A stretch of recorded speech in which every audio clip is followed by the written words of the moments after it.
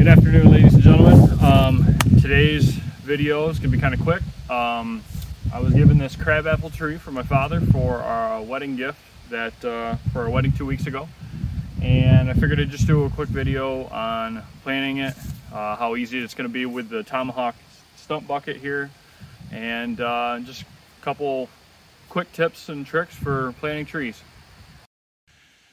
All right, so the first and probably the most obvious step is trying to figure out where you're going to plant the tree.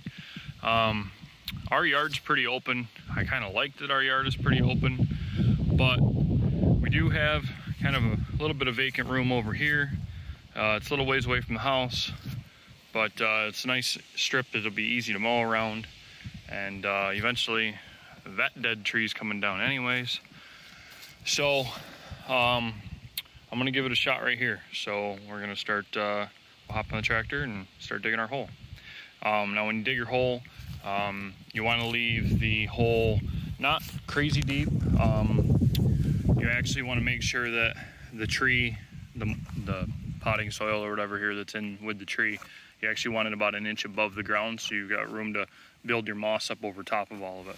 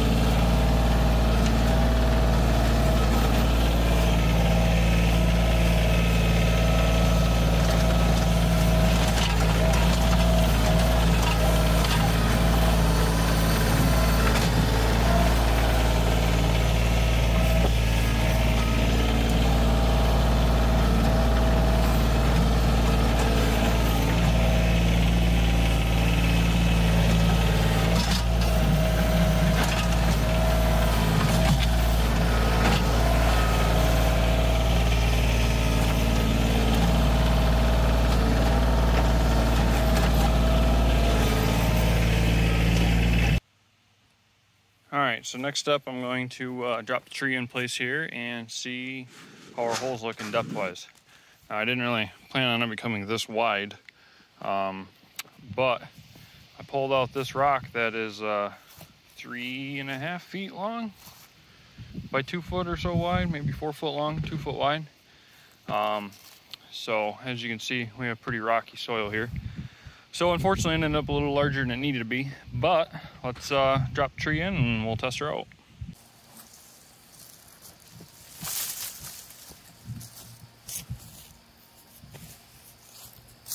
All right, actually looks like we've maybe gone a little bit deeper than I needed to go. So I'm going to just kick some of the soil in from the sides here, and which actually works out good because it looks like we might be getting down to bedrock actually here.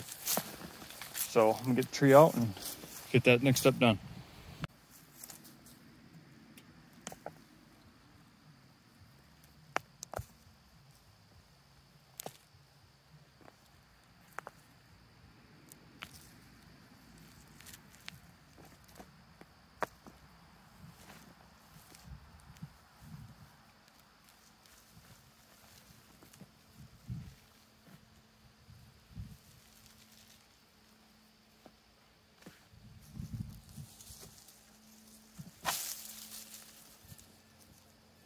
That looks good. That looks like we're about just a little bit above soil level. So now I'm going to take some of the big rocks and go dump them in the woods. And then we'll backfill everything in and get the stakes in the ground and finish it up.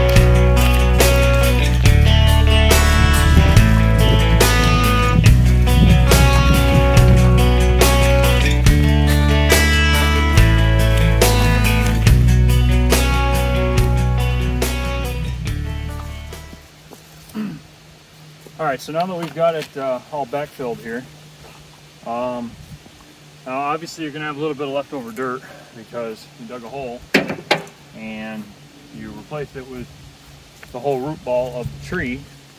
But fortunately in my case, I'm not doing too bad with the leftover dirt because I had so many rocks.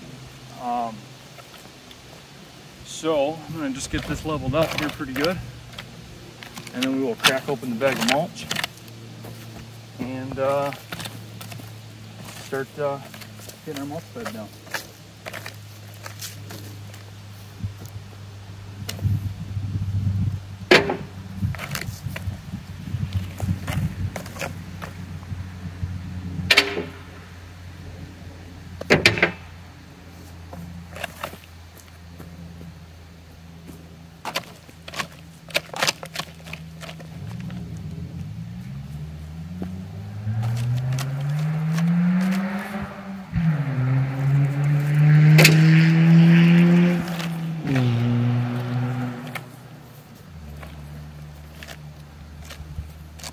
Don't mind that sweet Saturn view in the distance that hasn't had an exhaust on it in about 3 years.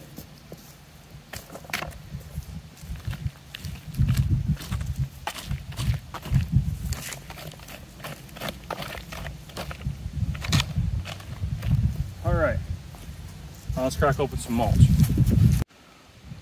All right, so now for the next step, we have our wooden stakes here that we're gonna get drove into the ground. The string to help tie the tree up, keep it supported.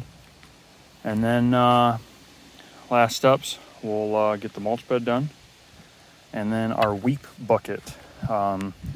This came with the tree. It's just a 5-gallon pail with a couple holes punched in the bottom of it so that it you know, slowly weeps water out of it and doesn't overwater the tree. And then we'll be all set.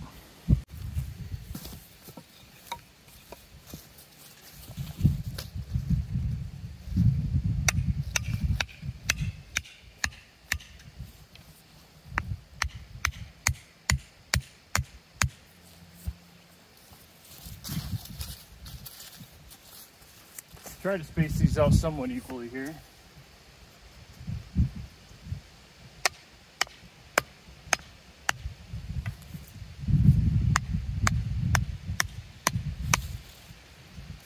Now, obviously a sledgehammer would be a touch more ideal, but unfortunately all I have right now is the back of this axe head.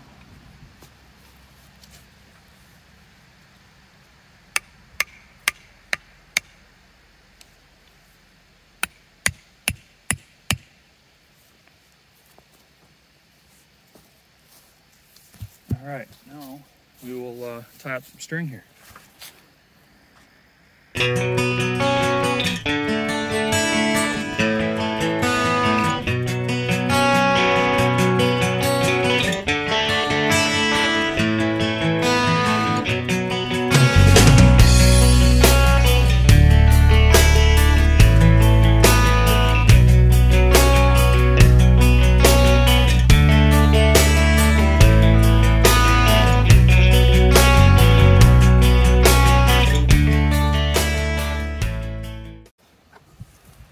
All right, so obviously we got our string on now. Now I pulled the strings reasonably tight just because going into winter time here, we do get some decent wind sometimes. But you don't want to tie your loops around the trunk very tight. As you can see, like right here, right? We've got some slack on stuff. And the reason for that is obviously as the tree grows, it's going to get larger, and you don't want to cut off the flow of nutrients or whatever through the tree. All right, so for our next part, I'm gonna start dumping all this mulch out. And they say what you want to do is you want to make kind of like a volcano shape almost, so it's like dips down on the inside. You know, I'm assuming it's so the water actually helps run towards the base. So let's get at it.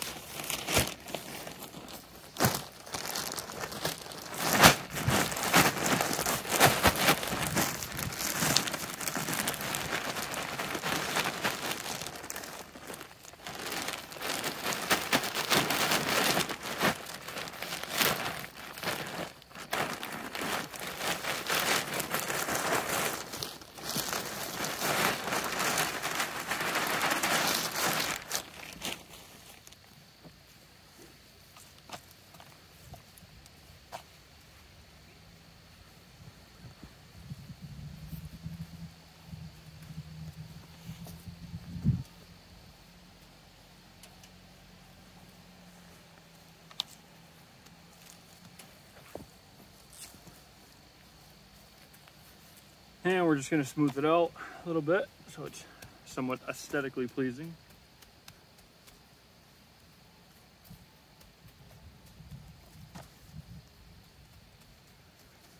Okay. Now our last step is going to be tying our wheat bucket on and get some water in it, and we'll be all done.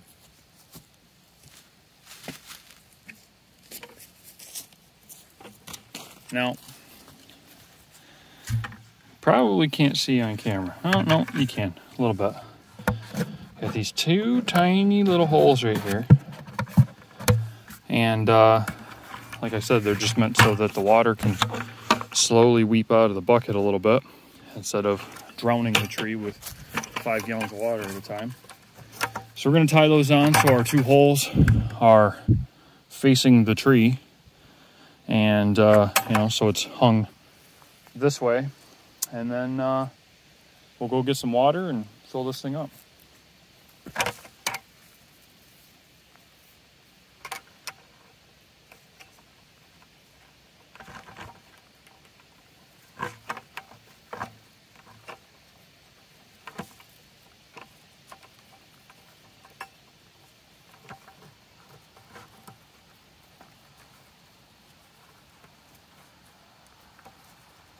And again, I'm leaving that kind of loose, just so that you know, the tree has room to grow. And we'll cut our excess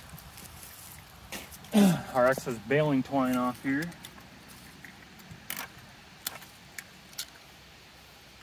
And now we'll go grab some water.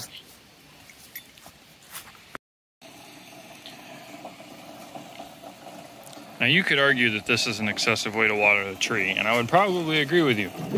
But when you've already got the setup for feeding the pressure washer off the tailgate of your truck when we go motocross racing, why not use it? Turn my spigot on, water the tree. And it fits perfectly in that stump bucket, by the way, too. Look at that.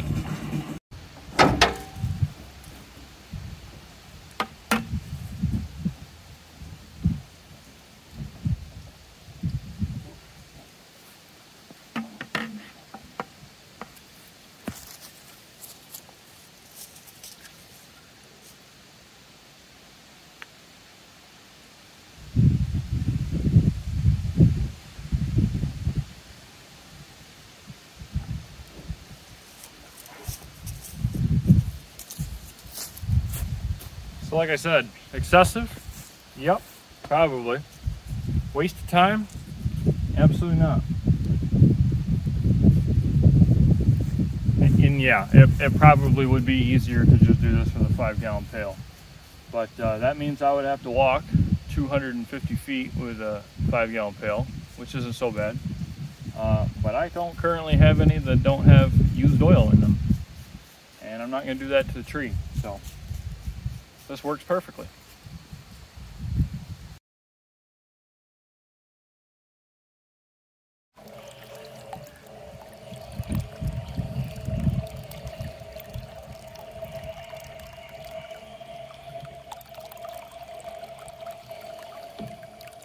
And look at that.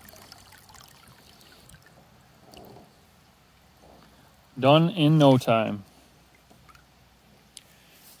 Well, hopefully you learned something today about planting a tree and how easily it can be done with a stump bucket on your tractor.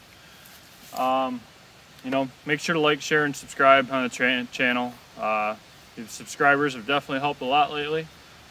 If you guys have anything else you want to see, just leave them in the comments below. Thanks again, and I'll hopefully see you next week.